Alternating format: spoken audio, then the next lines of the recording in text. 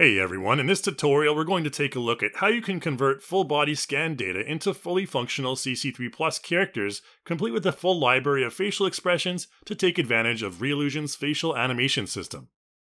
Just a heads up that this is more of a video with the goal of summarizing the workflow steps of wrapping, skeleton matching, as well as baking diffuse and normal maps, so for more details on the individual steps, please refer to the tutorials focused on those aspects. Let's start off with the wrapping, where we'll use GoZ to import a CC character from CC to ZBrush, and then import the full body scanned model and align its position with the CC character.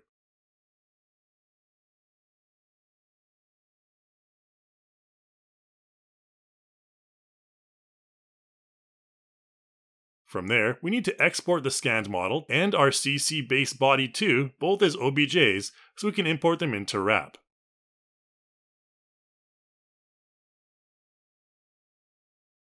In Wrap, we need to create some nodes to wrap these two models as you see me doing here. It's important to note that the CC base model neutral A contains more than a single mesh. There are also separate meshes for the tear ducts and eyelashes. Therefore, we need to create a select polygon node to choose the mesh we want to wrap.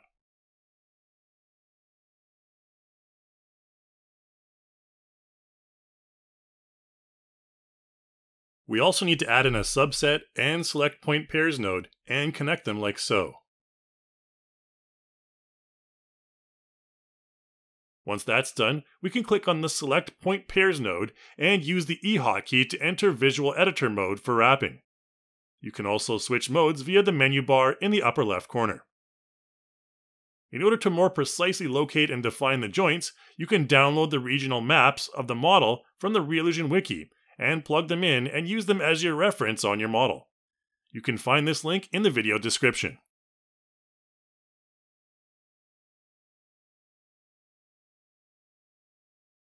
You can also import in the original texture of the scanned model as well.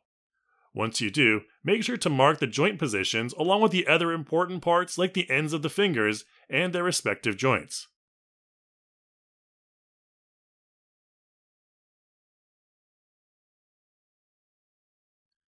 Before wrapping, you'll want to ensure that you create another select polygon node to select the inside of the eyes and the mouth as a mask, since these areas do not need to be wrapped.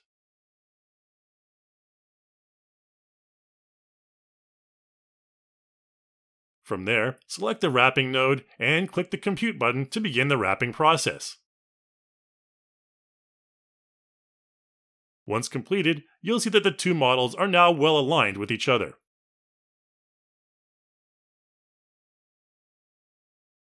If you find that some areas of the mesh aren't smooth, you can create a brush node to help smooth out those parts.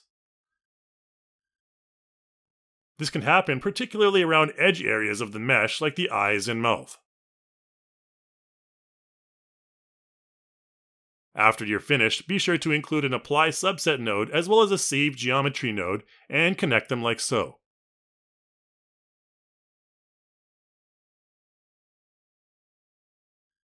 Then you can export the newly wrapped mesh as an OBJ and bring it back into ZBrush.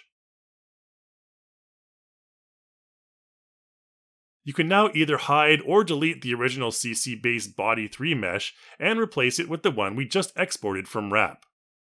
Now that the wrapping is done, we need to move on to matching the skeletons.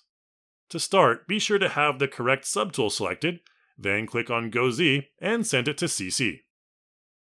Here we want to import it as a prop in the import options.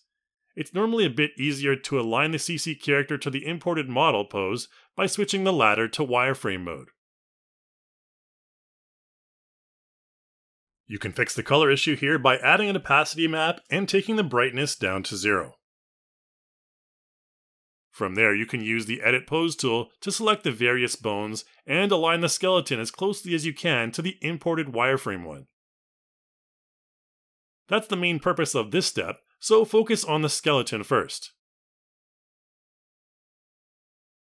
If there is a difference in body proportion between the CC character and the scanned model, you can also use the various morph sliders to conform it more closely.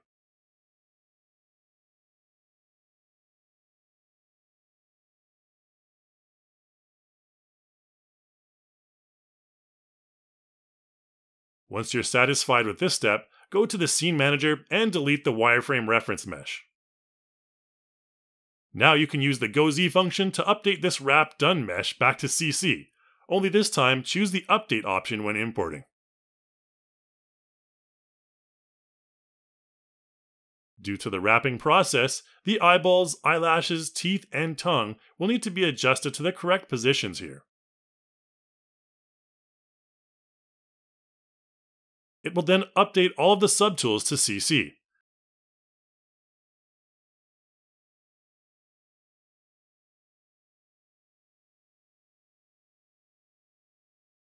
Again, be sure to select the current pose before updating.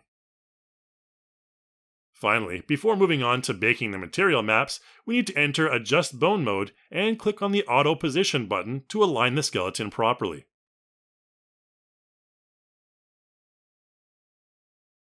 Okay, let's move on to baking the normal maps.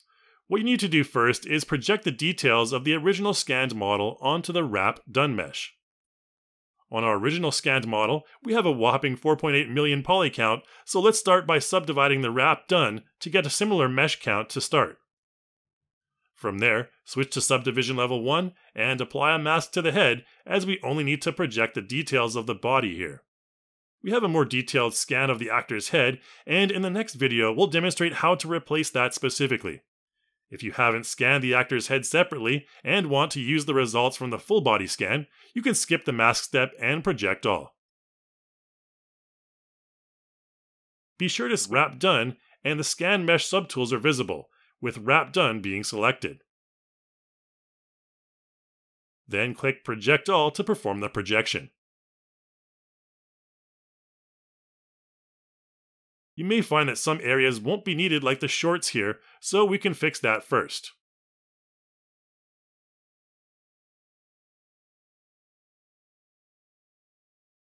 Next, we're going to bake the normal map texture. Keep in mind that you will need to go to the UV map and click on Flip V to ensure that the UV results match that of Character Creator.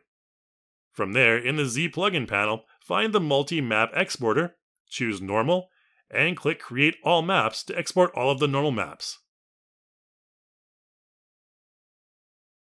Once that's done, go to the Materials tab in Character Creator and import in the normal maps to their respective submeshes. Be sure that you choose Normal Import Mode as opposed to Bump here for best results.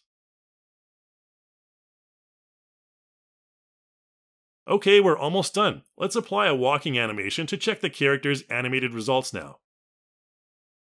You can see that it seems fairly decent, however the shoulders seem to be just a bit too slouched. To fix this, let's put the character in a standing pose for easier editing, and then use GoZ to transfer the mesh back to ZBrush for some detailed adjustments. Be sure to choose the Create option here.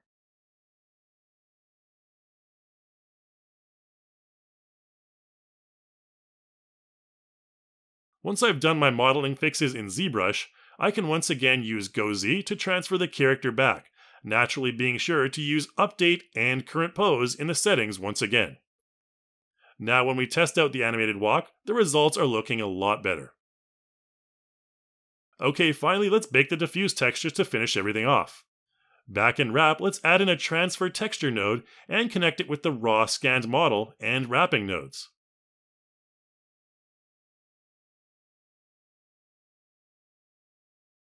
I'll then add in an Extrapolate Image node to automatically fill in the surrounding blank areas and enter in 4K resolution.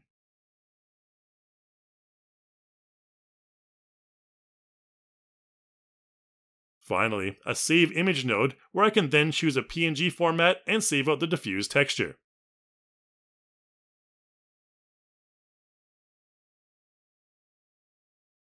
Then compute current frame. For the other body parts, follow the same process, but first click on the Transfer Texture node and input a numerical value of 0 to 4 in the U field in order to differentiate between the different UV sets for the body parts. Finally, import the diffuse textures to their respective base color channels in the Materials tab.